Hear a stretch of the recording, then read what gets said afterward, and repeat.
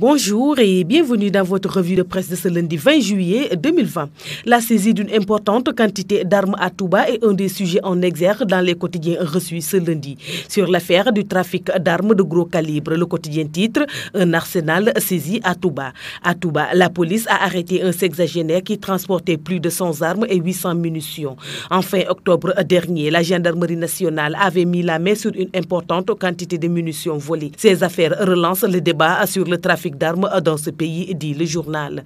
Vox Populi, de sa part, se fait également écho de cette saisie à sa une.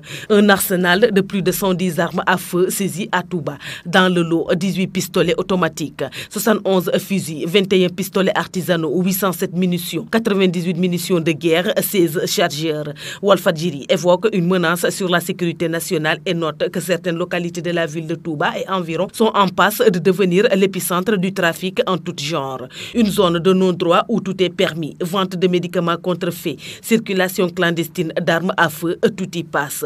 Une source policière qui s'est confiée à enquête sous le couvert de l'anonymat déclare: il y a des lieux secrets de fabrication et de réparation d'armes à feu. Certains en fabriquent dans d'autres endroits pour venir les écouler dans le marché. À défaut de le faire chez eux, on y retrouve des armes de fabrication artisanale mais aussi importées. Sud Quotidien, de sa part, aborde la question du port obligatoire du masque pour se prémunir du coronavirus et souligne que le colonel Amadou Mokhtar Dieye, directeur des laboratoires au ministère de la Santé, prône le durcissement des sanctions contre les récalcitrants à l'obligation du port du masque.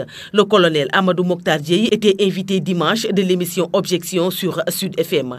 Tribune revient sur la liquidation de la société Français et note que l'homme d'affaires Abbas Diabar empoche 20 milliards de francs CFA en Katami. L'affaire risque de faire du bruit dans certains cercles. Et pour cause, arrivé à Dakar à la date du 12 mars dernier en compagnie de Robert Bourgi et en jet privé en pleine crise du coronavirus. L'homme d'affaires franco-sénégalais Abbas Diabar a empoché 20 milliards de francs CFA d'indemnité suite à la liquidation de la société ferroviaire Transrail, écrit le journal. L'AS fait état d'un malaise au palais de justice où magistrats et greffiers sont à couteau tiré. La famille judiciaire traverse une crise multiforme. Outre la grève du Sud-Juste et la procédure intentée contre Elhadji Ayaboun Malick Diop, magistrats et greffiers se crêpent le chignon. L'Union nationale des travailleurs de la justice entre dans la danse et prend la défense du secrétaire général du Sud-Juste.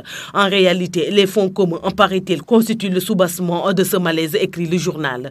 Le quotidien Le Soleil livre les éclairages de Alioune Fall, conseiller du chef de l'État, sur la déclaration du patrimoine.